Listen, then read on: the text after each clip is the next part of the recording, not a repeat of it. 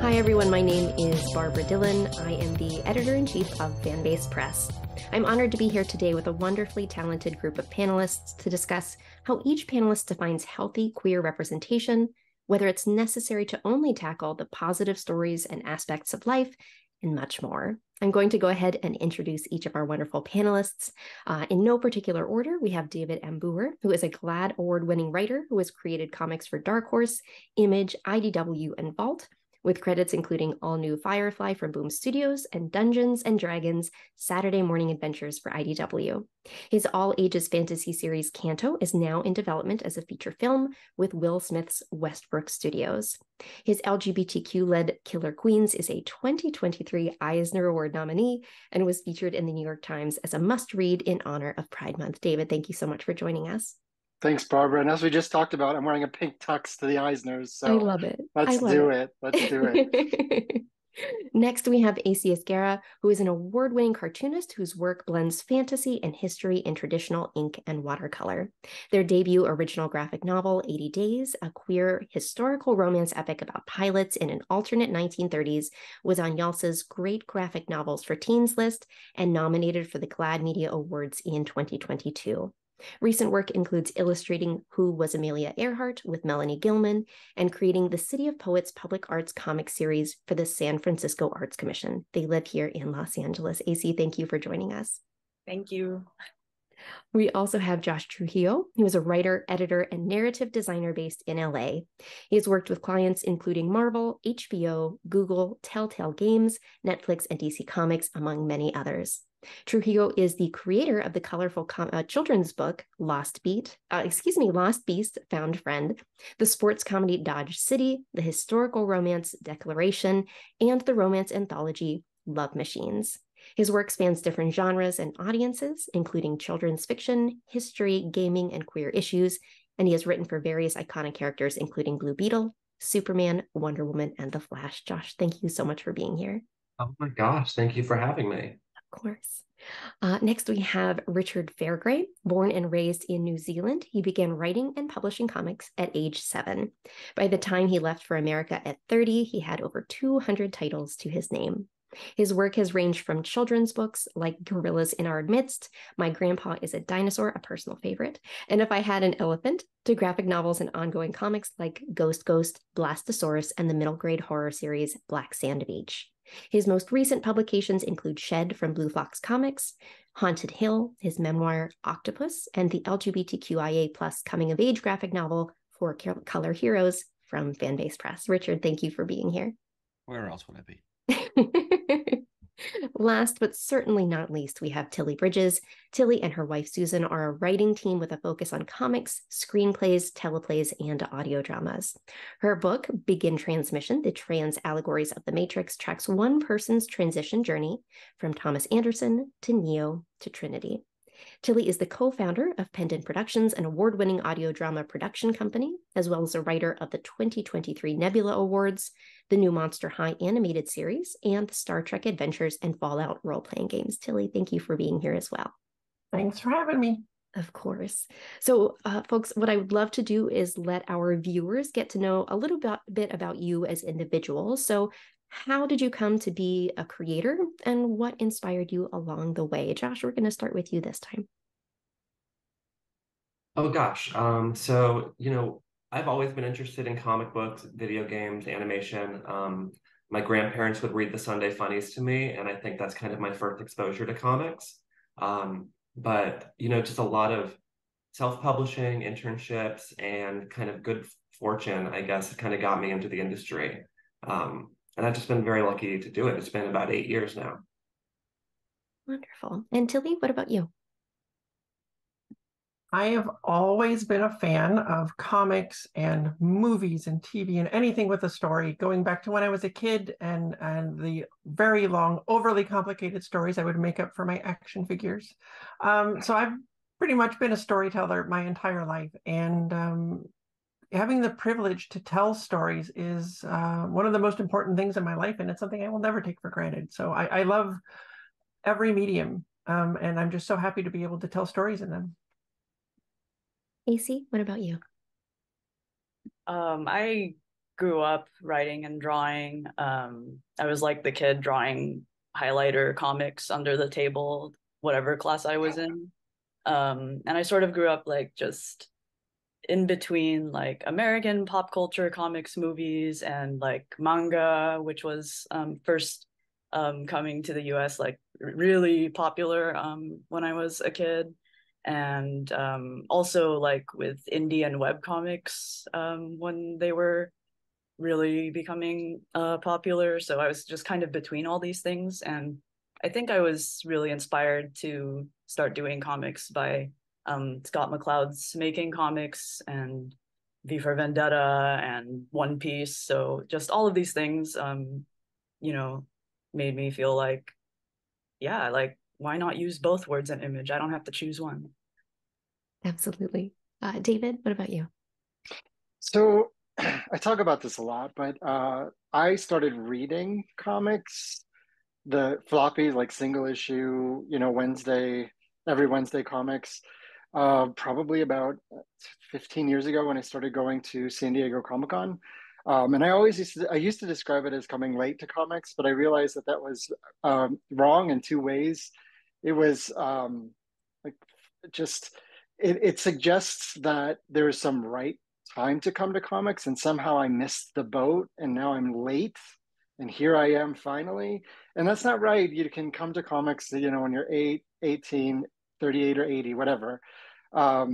And then also it's factually incorrect because I was thinking about comics in a different way, because I used to read Mad magazine. I'm very thrilled to say that I just resubscribed to Mad as a 44-year-old adult human person, and I love it. And I used to read Mad when I was a kid, and I used to read the Sunday Funnies, like Josh was talking about. I used to use that silly putty. I don't know, Josh, if you ever did that, where you put the silly putty on it and it transfers the newsprint comic backwards. And I used to read them backwards. Far Side, Garfield, all that stuff. So my entry to comics was when I was young, but then I started writing comics after I started reading the single issue comics about 10 years ago, and published my first thing in 2017, which seems like it was yesterday, but it's now 6 years ago. It's crazy. And Richard, what about you? My father was really insistent that I had to know how to read and write before I started kindergarten, because he thought that if I didn't, I'd be behind. And so I was reading and writing when I was 3, and I got really fed up with how many books were like, essentially they were trying to placate me and make me happy about a boring world. And so I started writing my own stuff. I think I've always just been annoyed that there isn't stuff for me out there, and so I keep making it. And then when I was 4, I did a book about Donald Duck goes to a haunted house. He's meant to meet Mickey Mouse there. Mickey Mouse doesn't show up. Donald goes in on his own, finds a ghost in the attic. The ghost is sad and lonely and has no friends. Donald realizes that he has no friends either. So he shoots himself in the face to become a ghost so that he can stay there with the ghost and they can be friends forever. And I got in a lot of trouble, and it kind of just made me realize that like it's quite fun, like seeing the effect that writing a story can have. And so I kind of just never stopped doing it since then. I still find it very hard to find things to read. Well, Richard, you raise a really interesting point, which is a great transition for our next question, and that is not being able to find things that you feel like are for you. The next question for each of you is, prior to your involvement as a creator in the industry, do you recall your first experience in reading a comic book or comic strip that featured a queer character or storyline? And was this a positive, healthy experience, or was this a negative experience for you? Tilly, we're going to start with you this time. So when I was a kid, I didn't know that I was trans, but I absolutely never saw a trans character in any of the comics that I had ever. The first queer character I can remember seeing and that I identified with, for reasons I didn't understand at the time, was Maggie Sawyer in the Superman comics. She's a lesbian, and at the time, I was living at home with my parents. I was a kid, and any mention of queer people was not allowed. It was wrong. It was bad, and so it felt like this very weird, like forbidden knowledge to be reading this comic about a perfectly normal lesbian character in a comic book. And I just like glommed onto her so hard, and I didn't know why, because I didn't know I was trans and that I was a trans lesbian. But that was the first time, looking back, that I ever actually saw a character that I in some way identified with on a queer level. I Yeah. I was just gonna say I remember the same thing where I would you have to read in secret, right, Tilly? You Yeah. have to like I couldn't let my parents see those ones. I had to keep them hidden. no, and you put I don't know, you hide like romance novels on top, or you I don't know what else you read, but yeah, I remember hiding that stuff. And if I'll jump in, Barbara. uh it wasn't comics for me. It was this it still sticks in my mind. It was the early 90s, and it was this book of it was a full book, I think, or maybe a short story that was called Am I Blue? And it's this kid who's kind of struggling with his own sexuality, and every queer person on the planet turns blue, different shades, but no, everybody is outed. Everybody is outed. So for me, that was kind of a revelation as a young kid. It's like, oh my gosh, I can actually know and see in this story. I could see people who felt like me and thought like me, and that was a wild moment for me. I don't know if it was an awakening or more of it caused a little more despair than I would have had, but I just that sticks with me so much. And I hid that. I did not read that in outside. I hid it and read it myself. Yeah. Richard, what about you? I mean, I just remember a lot of very bad gay characters in stories, and then the sort of shift that started happening through the 90s of like, we can start having gay characters who don't die immediately or who aren't terrible villains. And it really quickly turned into a whole different world of representation that I found incredibly distasteful, and that made me feel like far more alienated by it. Like the sanitized version of queer representation, that I was like, well, I guess I'm not part of that world either. Cool, good. EC, what about you? Continue making my dirtbag stories. We will definitely touch more on that, Richard. Shooting more, having more Disney characters shoot themselves in the face. Oh, no. Awesome. Keep going. AC, what about you? Yeah, I get what you're saying, Richard, about like creating from like this profound dissatisfaction. I feel like a lot of us feel that way. For me, I think my first encounters with queer characters were like with closeted queer characters, or maybe like under the radar queer characters. And this was from like anime. This was from like the Sailor Moon English dub, where Sailor Uranus and Neptune are clearly in a lesbian relationship, but were called cousins in the American dub infamously. And my cousin would tell me like, did you know that in Japan they're actually like together?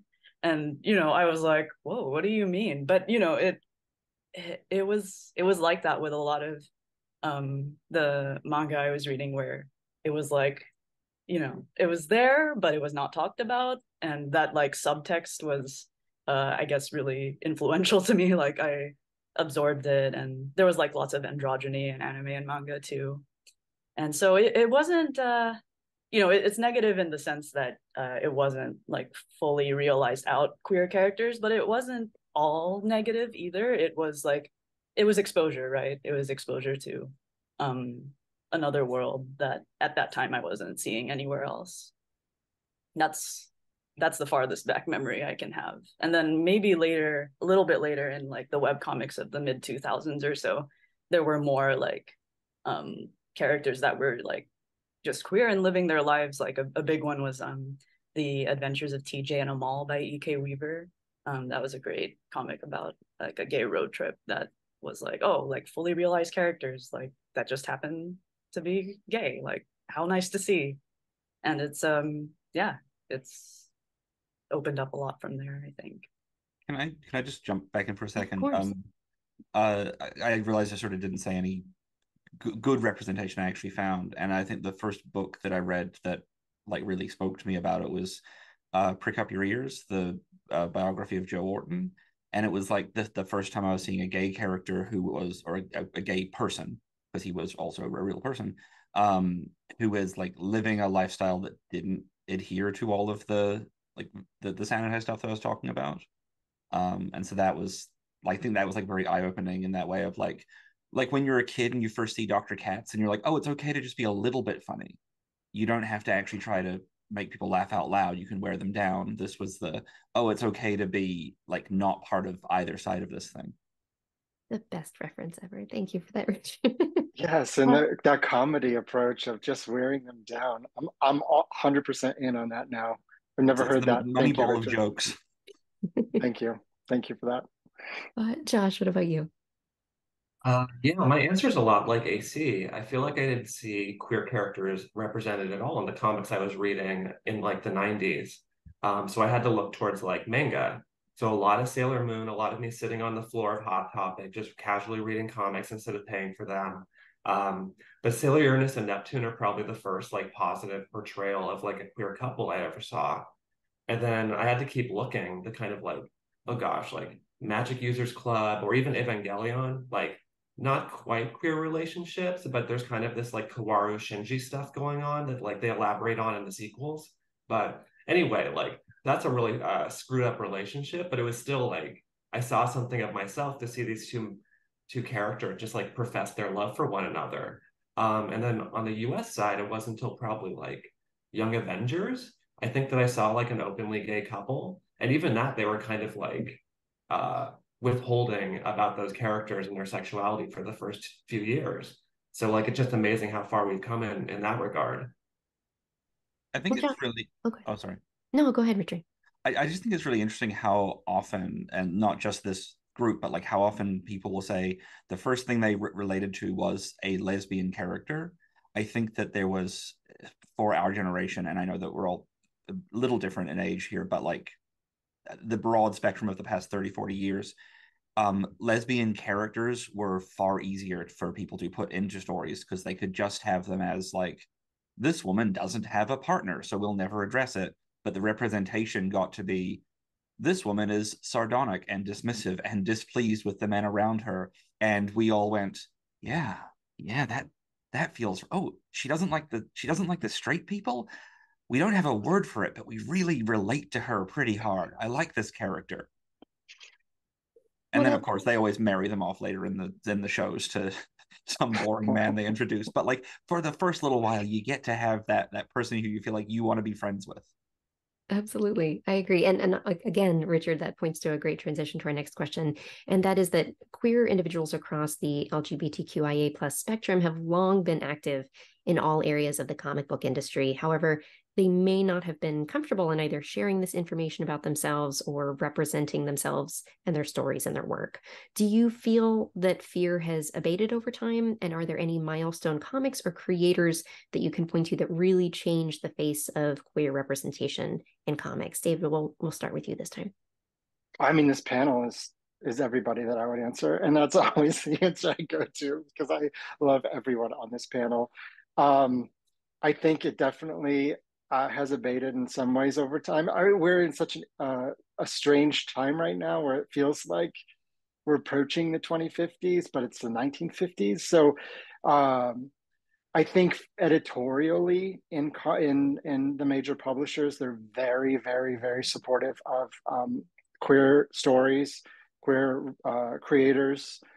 But I still think there's resistance with marketing, promotions, the higher ups, the folks that are looking at the money side of things and saying these stories don't sell, which we're, I think, getting to the point where that's just nonsense. You can have, a horror story that's a blockbuster and it just happens to have queer, the parents who are trying to save. I personally am writing right now that it's two dads who are trying to save, their kids. It's like, it's a horror story that, will feel new but also familiar, but it's just like queer parents now. Let's just tell the stories with the queer characters, and tell the stories that we want to tell. There's less resistance to that, I think, because there's been more success, and so those doors on the marketing side and the money side are I think starting to open a little bit, but I still encounter resistance, I'm sure, as everybody else does. Sure. And Josh, I saw you nodding. You've also had experience both with the mainstream larger publishers as well as your own independent self-published work. Has this been your experience well? And are there any creators or comics that you would point to as milestone moments? Yeah, I mean, like, we have James Tynion writing Batman, like we have like the best-selling creator is openly queer. And I think that's a big milestone. But then on the other side, you have books like Heartstopper that like little old ladies can't get enough of. I mean, like we're kind of growing the audience on both sides, but obviously there's a lot more work to be done in terms of like getting our books to parts of the country, to audiences that want them, but maybe bookstores or libraries are a little withholding or afraid to purchase that work. So, like David said, it's like we're approaching the 2050s and we're in the 1950s. So we've made some big gains, but there's still some huge obstacles kind of going forward. Yeah, and libraries, everybody can speak to this. Libraries, they desperately want to lend all of the stuff that we do, but it's these folks outside who are banning them and stopping these things. So it's the gatekeepers are far beyond the people that we interact with, we reach out to. It's these people who will not, engage with us. And that's the big challenge, I think, going forward, is to engage the, as Josh says, the church-going ladies who love Heartstopper. We need them to get into these, city council meetings and be like, we need more of this. So. Hard agree. AC, what about you?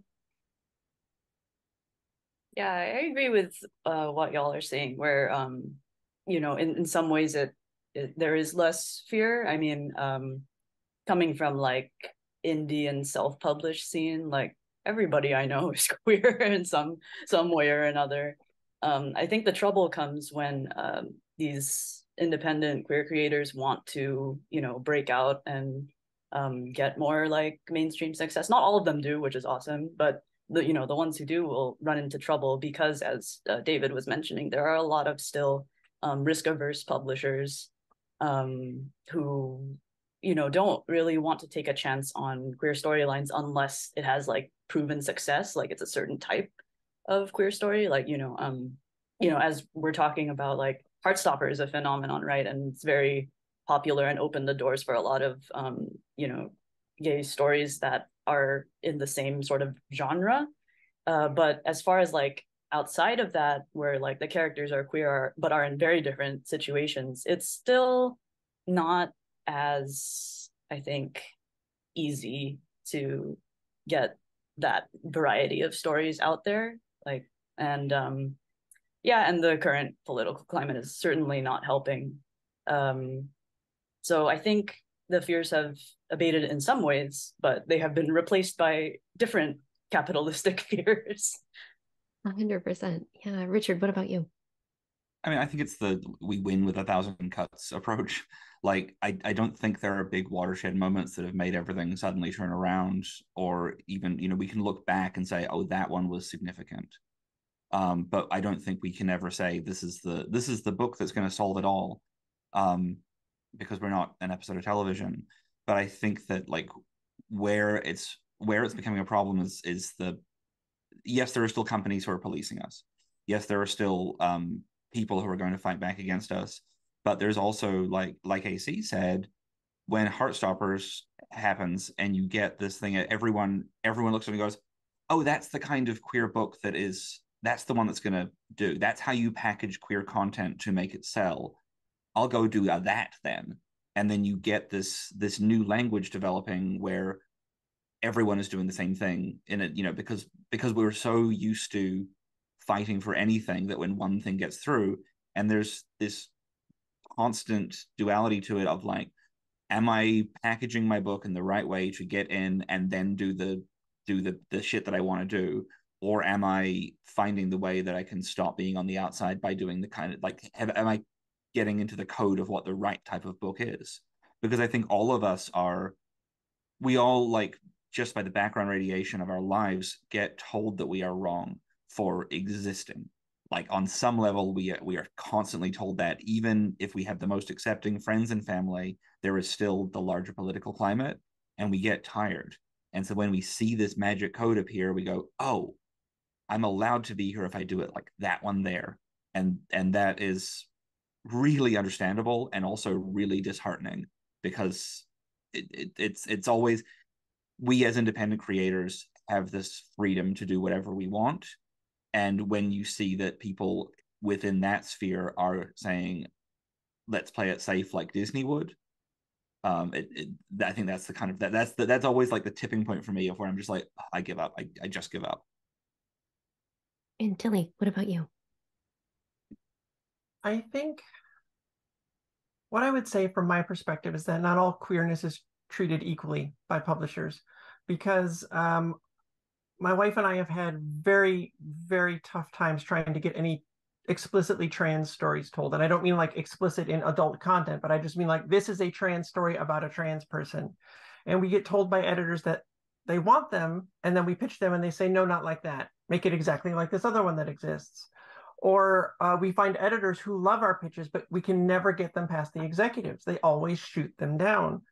And I think there's a big fear involved with that they think cishet people can't relate to trans stories, which is not true, because trans stories are just human stories. But it's a really tough slog. I know other trans creators who've been told that their project will get picked up if they just change their main character from trans to cis. I know publishers and production companies that have said, well, we have a trans story we aren't picking up anymore, as if there can only be one, when how many stories are there out there about cis people, right? So it's been a very frustrating thing. And the indie scene is great, and we could do things, independently that way, but we're trying to get them through publishers to get them into the stores where the people who need them will have a higher chance of seeing them. Because when you're asking about really good representation, I think it was last year, Galaxy, the Prettiest Star came out by Jadzia Axelrod and Jess Taylor from DC. And it's a full graphic novel from DC about a trans woman main character. And I had never seen that before in my life from a major publisher. And as a kid, that would have changed my life. And you want to give that to the kids out there, to the other readers out there who need those things. And you need a publisher to do that, to get it into stores. And so we keep trying to get past the largely cishet gatekeepers, and it's a very frustrating process. Are the creators of Galaxy trans as well? Jadzia Axelrod is, yes, the writer. Excellent. Okay. Yeah. It's great. I can't wait to read it. I haven't read it yet. It's so good.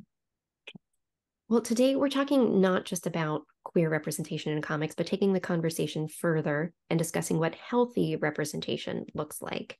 So why are we adding this qualifier?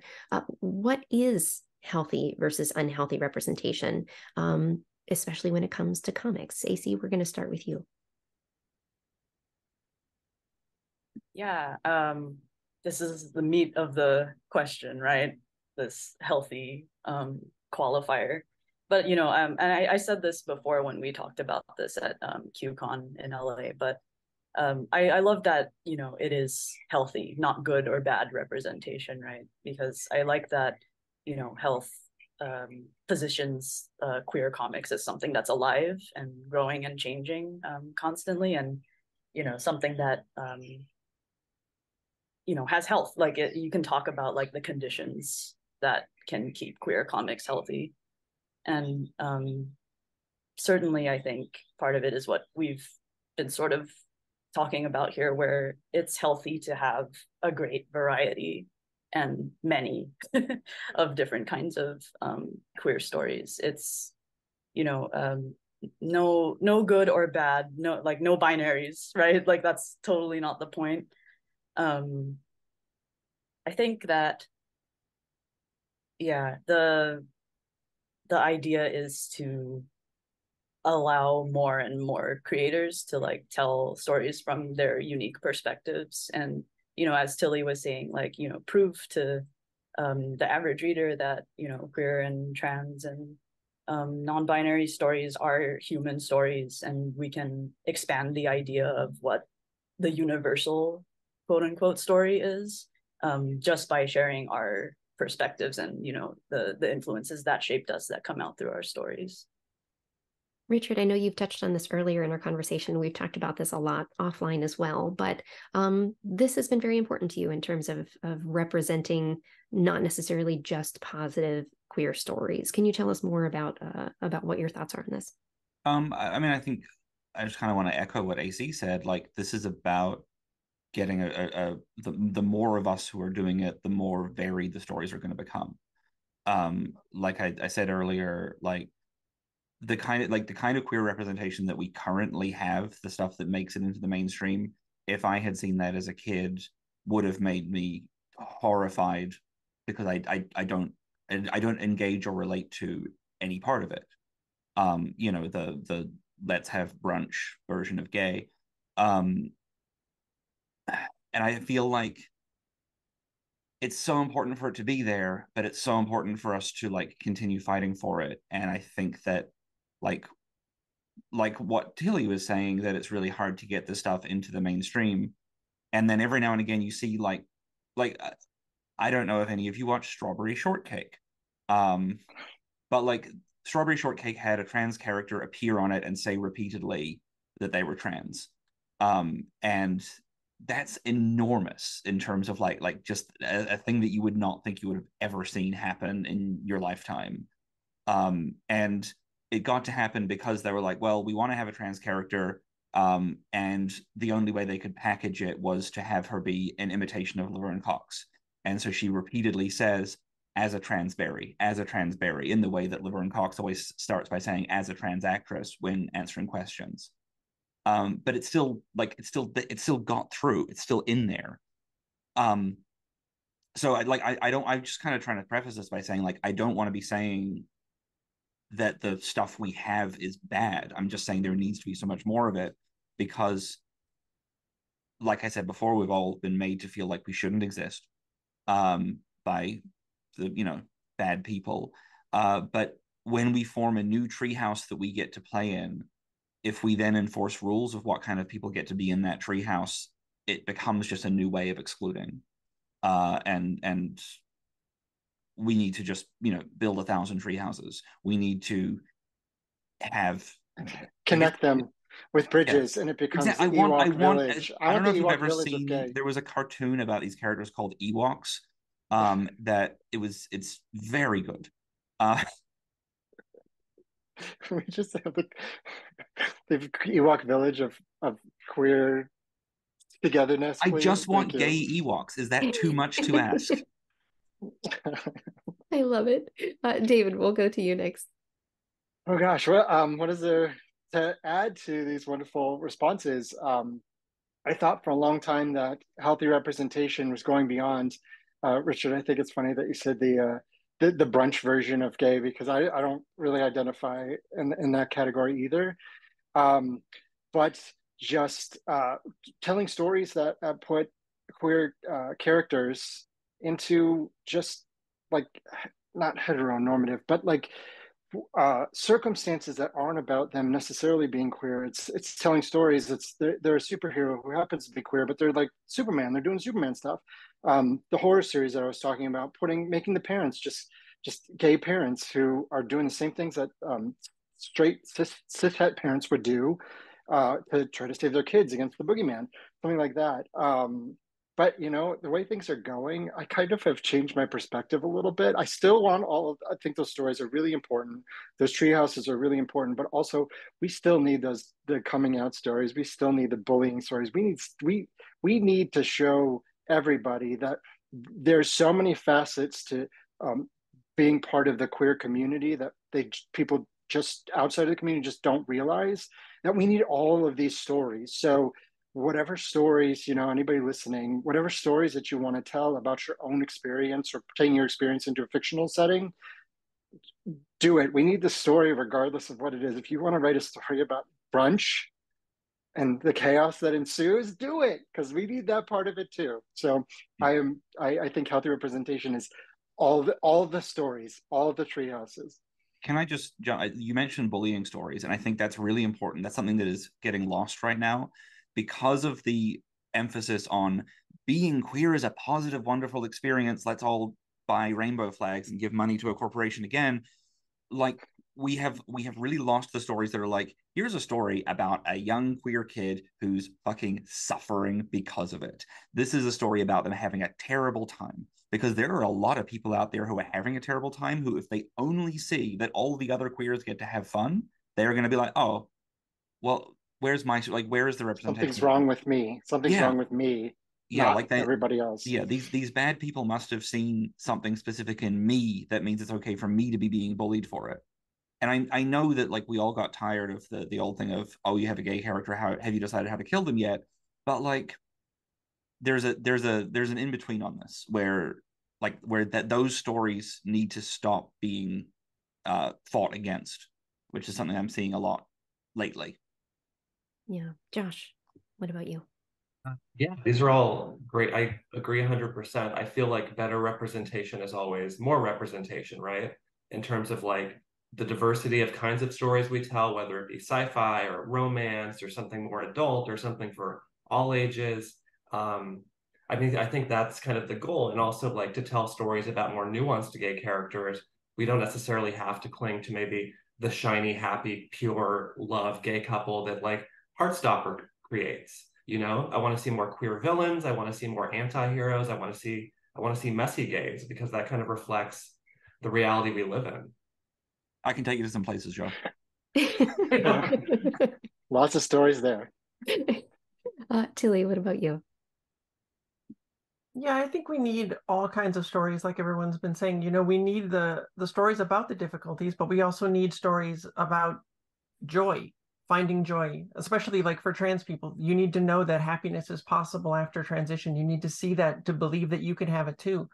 But you can't just paint it like it's all happy rosy, right? There's difficulties that we encounter. I think the key thing that I would say about all of it is just that the stories that are explicitly about a queer experience need to be told by queer people, because when you get the like cishet people telling those stories, that's why we end up with trans women always being victims of violence or the butt of joke or sex offenders, when it's horrible. So I like, you know, like David was saying, we need queer parents, right? Anybody can put queer parents in your story. If there's going to be a set of parents in your story, make them queer. It's totally fine. But if you're writing about what it's like to be a queer parent, that's a story only a queer person should be telling. So it's about not appropriating our stories, which is something that specifically happens to trans people a lot. So, you know, put us in your stories. We can be anywhere, we can be anything, but our stories should be ours to tell. Can I just tell a very quick anecdote that fits exactly into why we should be telling these queer stories, everybody on the panel? I wrote a series called Specs for Boom, and it's set in 1987, and it's about two high school best friends. One is in the closet, who hasn't come out yet. He's in love with his best friend, and they end up getting a pair of magic glasses that grant wishes. And his one wish is that his friend would love him back, but he really spends the whole series not making that wish, and everything goes awry, and it becomes like supernatural horror. But I get the question all the time: is that story autobiographical? As in, was I in love with my best friend in high school? And I tell people it was not. I was not in love with my best friend, but it was because I could pour my own feelings as a young gay person into this character, even though I wasn't in the particular circumstance. That made it feel so authentic that people who are, you know, not in the queer community were coming to me and like, oh, this clearly must be about your life, right? I was like, no, but it's about my my emotions. And that's why, as Tilly said, that's why we need to be the ones telling these stories, because there's such an authenticity there that we all can bring to characters, even in other circumstances, that just, I think, will shine through, even if people who are reading it don't understand that's what's happening. And that's kind of the best way to go to do it, I think. Yeah, especially because because of the point we're at right now, that is very true. And I think everyone comes with this really bad faith argument to push back against it of like, oh, so we're not allowed to write anything if we're not part of the group. Like, you are, but like, just calm down. You're not trying to anyway. And like, yeah, we get to write straight characters, we get to write cis het characters all we want, because you know what, we are exposed to them every day, constantly. We absolutely understand their experience because it's everywhere. And like, there will be like, hey, cishet people who are complaining, if you just let this happen, you will get to write all your gay characters later. We promise. Because when we reach the tipping point where it's completely normalized to see it, then you'll get to do it too. But until then, sit down. Well said, Richard. Because we have this platform right now, and because you as creators do such an amazing job in not only bringing these stories to life, which is a huge, heavy lift in and of itself, but in having such an amazing positive impact with these healthy representations of queer characters, I just want to take a minute for each of you to share either a character or a project that you have done in representing health queer representation. If you want to offer the elevator pitch for folks to check out what you're working on, I'd love to start there. Tilly, why don't we start with you? I think the thing I would point to the most is my new book, Begin Transmission, The Trans Allegories of the Matrix. It is just about how very, very intrinsically trans the entire franchise is down to its core. It is about the trans experience. It is about what we go through. It is about what cis people need to do to be real allies, what real allyship looks like. It's about the way society puts all of us in boxes and lays expectations on us that none of us deserve. And we can all break out of that and become whoever we want to be and whoever we truly are. So I encourage you all to check it out. I think it may teach you some things. Richard, what about you? I feel like I'm obligated to say Four-Color Heroes because you're here. My latest book, which is about two 15-year-old boys who fall in love through comic books. It is I'd say a very subtle coming out story because it's about the complicated nature of not even having the language to realize that you are gay, but to realize that you are gay and in love with this person, and like the use of comics to bring that all together. It's probably my most family-friendly approach that I've ever taken, as I'm sitting here raving about being a big dirtbag. Yes, I'll say that out of obligation, and I'll say the other end of the spectrum for me is Haunted Hill, my story about a big sloppy 35-year-old lesbian problematizing her way through Hollywood, calling out everyone else on their shit to the level where she never has to be self-reflexive. And so I get to do both. David, what about you? I realized that I'm doing a series of 3 horror stories. All of them feature queer relationships as the core story relationship, which I think is really fascinating. I think I'm going to do that forever. No matter what I do, I'm just going to put a queer relationship in there. But I think I'll go back to Specs. It's about 2 17-year-old boys, a little bit older than Richard's characters, but they are exploring. The one is in the closet, sort of just learning his identity, and this turns to sort of a horror story about these consequences of wishes and that sort of thing. But it's also about his fear of coming out to his best friend, which ultimately I like to think that I treated that coming out process to somebody he cared about so much in a way that surprises you, and it feels very satisfying, but not in the sort of Hollywood, again, Disney sort of, oh, everything's going to be great and happily ever after, that sort of thing. But it felt very like it's something that would happen in 1987 in a small town high school. So that's Specs from Boom. And Josh? Yeah, my next book is called Washington's Gay General. It's a nonfiction queer graphic novel. It's about this Prussian general, Baron von Steuben, who's kind of this outlandish, larger-than-life character, and how he kind of taught the American revolutionaries how to be an army.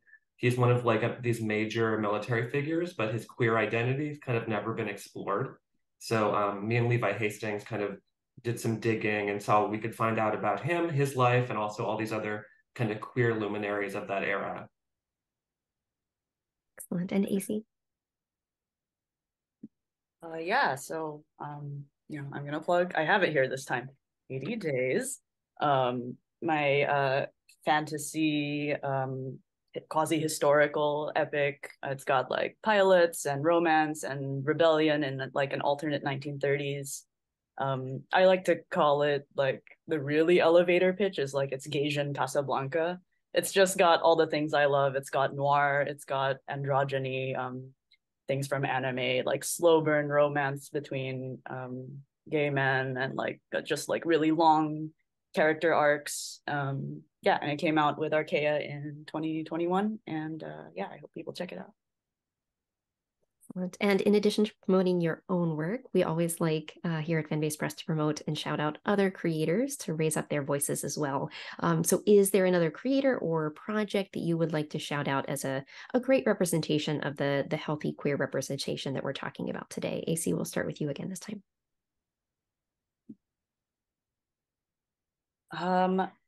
I'm just gonna shout out Maya Kobabe's genderqueer. Yeah, because when I was reading it, I was reading it back when it was still like on Tumblr, and you know, it was honestly like, wow, this puts into words so many like non-binary feelings I've always had but had no idea how to identify. And you know, it's done that for a lot of people by this point, but it's worth mentioning again. It is, you know, one of the most banned books in the country right now, and because of that fear of queerness reaching the people that might need to see it the most. But yeah, I just gotta plug that one. Josh, what about you? Any recommendations? Oh gosh, top of my head, I always have to plug Sina Grace's work, my good friend. His books Rockstar and Soft Boy kind of explore platonic gay friendships in a way that's kind of underexplored in comics or in media in general. You know, it's a lot of like in will they or won't they, usually that red, white, and royal blue. But this is just about two friends and just hanging out and kind of living that East Side life. Lily, any recommendations? I'm just going to point back to Galaxy, the Prettiest Star by Jadzia Axelrod and Jess Taylor from DC. It is truly excellent trans rep. Definitely give it a read. Excellent. And David? I'm totally going to cop out here because I'm going to say all of the books from the panelists. Richard's Four-Color Heroes, which is a wonderful quasi-coming, well, it's a coming-of-age story, but quasi-coming out, as he likes to say. And Tilly's book that just came out, Begin Transmission, which is just a fantastic exploration of, I think Tilly's, well, it's Tilly's personal experience, but you feel close to Tilly when you experience it. So, and of course, Josh has told me a lot about that. Washington's Gay General, which I think is fantastic. And AC, can you hold your book up, spine forward to the camera, spine forward? Look at that. I am in. I'm 100% in on that beautiful, wonderful tome of a book. So I can't wait to read it. That is a book that I look forward to regretting carrying around at Comic-Con. I'll carry it like a sandwich. A sandwich board, AC, a sandwich board. You're gonna need a box that's heavy. And Richard, any recommendations from you? Anything by Anas Abdullah. I really hope I'm pronouncing his last name right because I've only ever seen it written down. His current thing is coming out soon called Kill My Boyfriend. He did Etheris through, I want to say Source Point. It was Mad Cave, I think. Mad Cave? Okay. Wasn't it? I can't remember, but it rules. His book Objects in the Mirror is like a phenomenal, like poetic breakup piece of surrealist comic mastery. And his book Eleutheromania, which I think is free on his website, which I don't have in front of me, I'm sorry, but look him up. ANASABDULHAK. I may have spelt that wrong, but just like one of the most talented people that I've gotten to know in the past couple of years.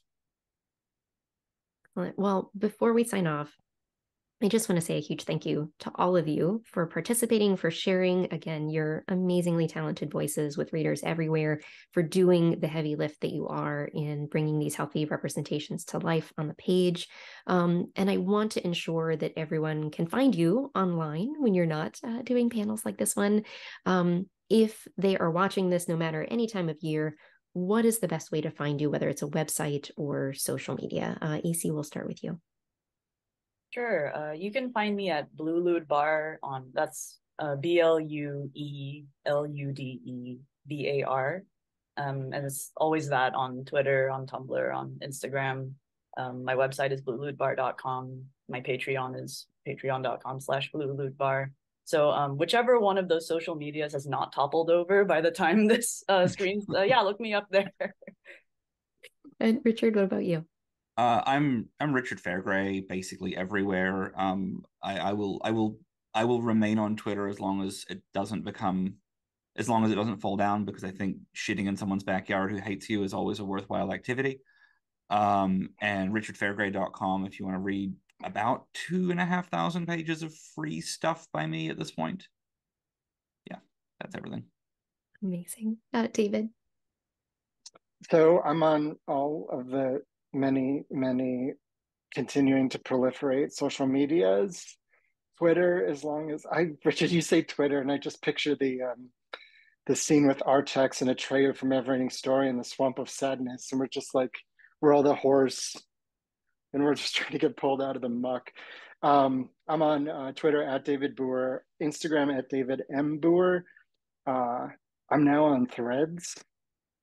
This is an exclusive club called Everybody, at David M. Booher, and then Blue Sky, which has been a fascinating experience. And that one is at David Booher, because why not confuse everyone as you're trying to create a public persona, right?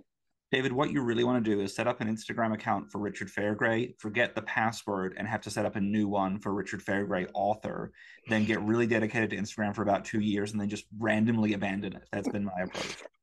I'm going to do a website, richardfairgray2.com, and I'm just going to borrow 1,000 of your free pages and put them there. Go for it. I will send you glossy JPEGs. Great. Oh, Josh, what about you? Sure. You can find me online at Lost His Keys Man. I lost my keys, man. And I'm on pretty much every social media platform. So, find me. And last but certainly not least, Tilly, what about you? I'm on most social media at Tilly Bridges. Instagram is at Heck Yeah Tilly Bridges, because I also like to confuse people, and somebody took my name before I got there. And if you are interested in the work that my wife and I have written together, you can find a list of our credits and links to all of our work at birdguest.com. And if you are interested in my writing on the trans experience, I've been writing essays about it for several years now. There's over 100 of them. They're all free, and you can find them at tillystranstuesdays.com. Excellent. Thank you. Thank you all again. I so appreciate your time and your expertise. Again, this has been Fanbase Press. I'm Barbra Dillon. I hope that you'll check out more panels like this one, more interviews, reviews, podcasts, and of course, our Eisner Award nominated and award-winning comics and graphic novels, all at fanbasepress.com. Thank you so much and have a wonderful day.